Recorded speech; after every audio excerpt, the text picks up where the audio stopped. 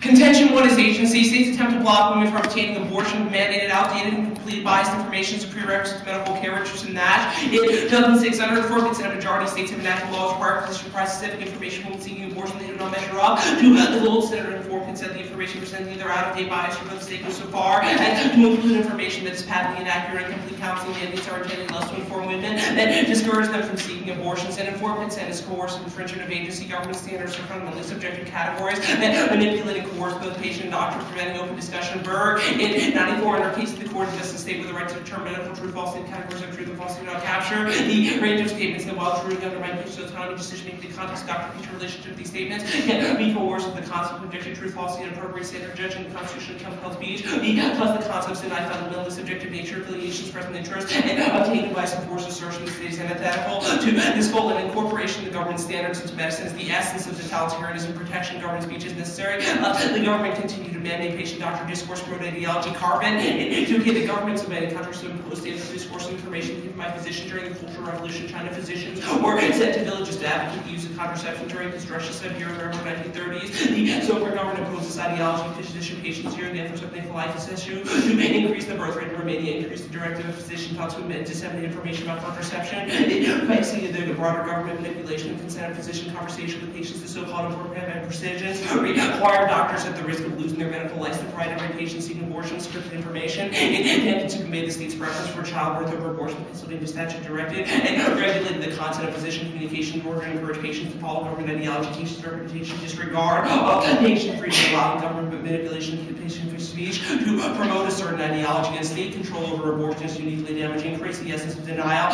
an agency that goes above and beyond the everyday, normalizing the text of law. Rubenfeld in 89, two laws against abortion and combined normalizing function identities, two laws against abortion operating in the importance of other laws, Amos and Vatican. Yes, it is difficult to imagine the state enforcing rural ramifications whose actual everyday life actor or more far-reaching, and attempts with the political indoctrination that frame the decision makers as objects. Roberts in 93, any situation which becomes cement to engaging in the practice of engagement in violence, swaying men from women from their own decision makers that change into the object of regulation inflicted as a form of mental violence, dominating women's deliberation about pregnancy and objectification prevents dialogue and risks annihilation. Tuesday in 95, ideal coexistence characterized by mutual undoubted values. The other person stops the relations, anti-technological dominating exploitative as persons refer only to themselves, other people, or things. I tendency to dehumanize an obstacle to democracy, a serious threat to the existence of civilization, and denial of agency to women undermines the structure of politics and says, quote, women as objects of normalization rather than agents, devaluing their existence as political beings. A reappropriation of agency is necessary for life to value Lang. In 99, without agency, individuals will use subjects, not citizens, blind adherence to the will of the government, not political actors, not the ability to remake the web of social political relations that action provides. There can be no separate spirit finding political blend or less than thing. They will be unable to create political meetings which rights are protected. The political action is not just an addition to ordeal, that's something necessary for happiness. And autonomy is the only way to give life meaning. The choice to self-define must be protected. Harris in 3, autonomy is connected to individuality, and the exercise of autonomy relies on a real sense of our own autonomy is crucial to giving life value because we accept the meaning in an individual's life is largely given by acts of self-definition, your concern, and protected attempts at self-creation, even when they are convinced that they are misguided. And autonomy is a prerequisite for impact assessment. Any framework which has autonomy can establish Iowans. Engelhardt in as one, autonomy is an intrinsic condition for right action, whether maximizing good autonomy functions as a side constraint necessary condition, or possibility rightly pursuing good. What is a required condition moral action to pursue autonomy when we not freely decide to be free? That is against the very condition of possibility morality. Understanding of autonomy is integral to account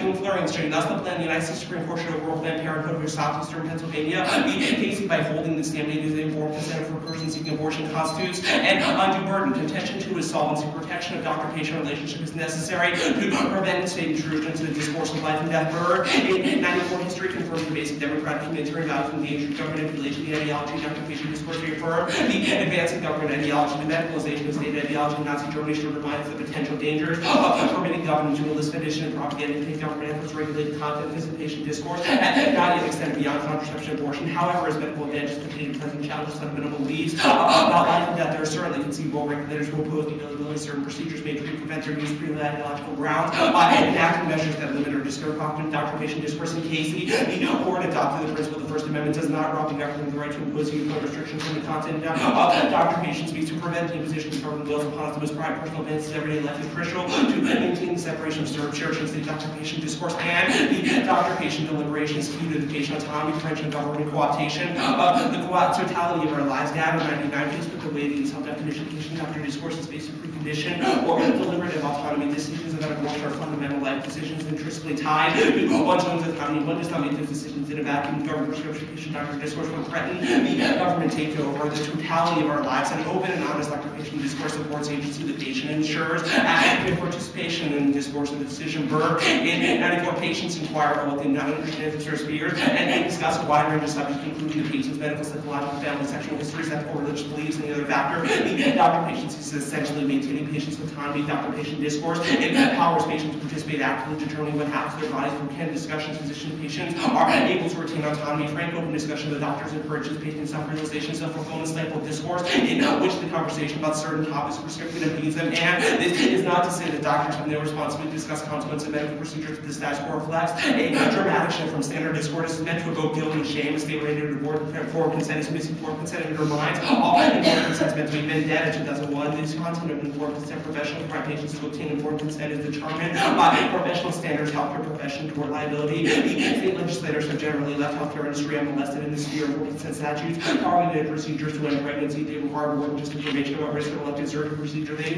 more relax Miranda as the woman in an effort to arouse her feelings of sin, guilt, and shame, as well as realistic portraiture. How much easier life for a mother can be. The Pennsylvania version of coercion cloaked as consent, the antithesis of informed consent. The Commonwealth would not compel similar disclosure at every possible peril unless there was serious surgery, simple vaccination revealed the anti-abortion character of the statute and its real purpose. And the Supreme Court is crucial. The identity of a woman who needs to support the government and rational decision is created by the court. How we conceive dignity is shaped by the Supreme Court. As new liberties conflict with the old law, produces subordination. Only the plain grade staff disrupts the smooth functioning of the law. Must embrace this strategy. Let all freedom remain the property of the lead blue sheet hand. In 97.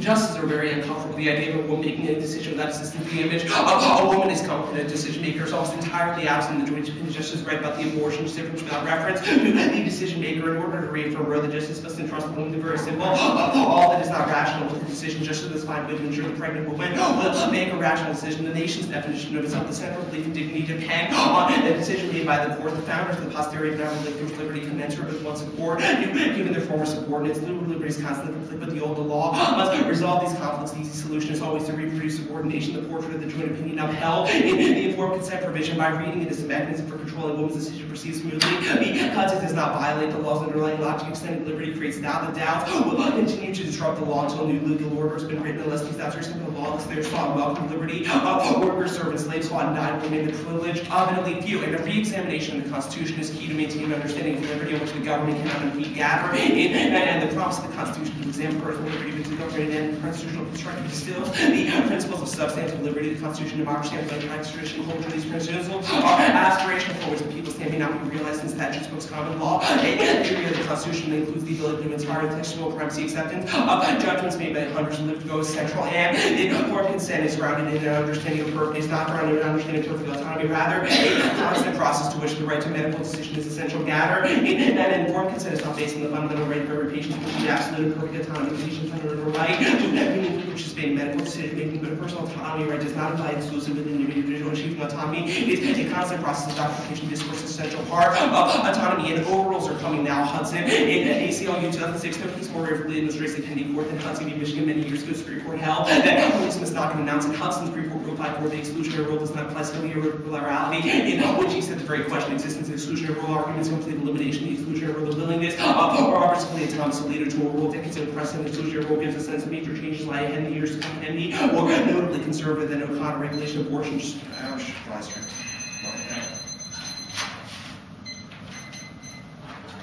All right. Informed consent is an instance of the state intervention into doctor-patient relations. What does the plan do about other instances of state intrusion? Not very much. Okay.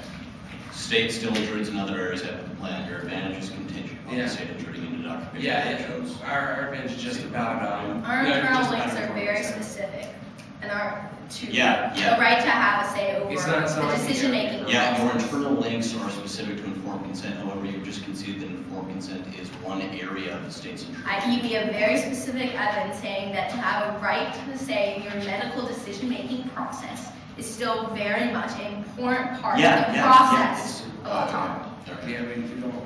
Okay, but you don't do anything about other areas. This notion of like an absolute autonomy is silly.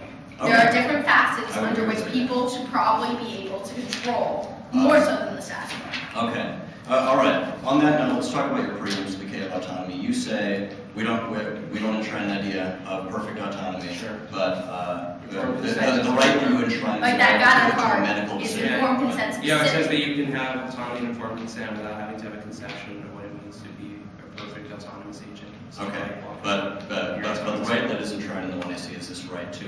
I don't know, it seems like you're throwing around words like enshrine, as though we enshrine something, when all we said is that there should be. Rather, a constant process to which the right to medical decision-making is essential. Right. Yeah, that seems like Seems like synonymous with No, it's just it's a constant process of reevaluating what it means to be autonomous, and you realize that new things. And that is oriented toward a right to medical decision-making. No, Yes. not necessarily. That's what your No, it says says. as we can realize new ways in which society, the government, etc., infringe upon people's ability to make decisions, we can reevaluate what it means to be autonomous. Okay. That it's not. Okay. So your Engelhardt evidence, the impact assessment evidence, says autonomy is intrinsic, a condition for right action, whatever. So does this evidence indicate, like, when there are two options that lead to different degrees of autonomy, whatever, how we adjudicate between them? How we adjudicate between competing rights claims? I think we read a Sheehan card that says that rights necessarily conflict and the goals and... No, I'm not talking about competing rights claims. Like, how do we... Competing claims to autonomy? I Yeah. don't understand your question. Policy You A just leads said to... that there should be... Policy A leads to X amount of autonomy. We said Policy that B a leads to- decision to terminate a pregnancy was a unique instance in which there should not be a state law mandating specific information that the doctor has to tell the woman. Okay, so once that degree of autonomy has been fulfilled, It's not a then we can... degree of autonomy as though our image is all based on autonomy. That's the important decision for people to have whose lives have value. Okay.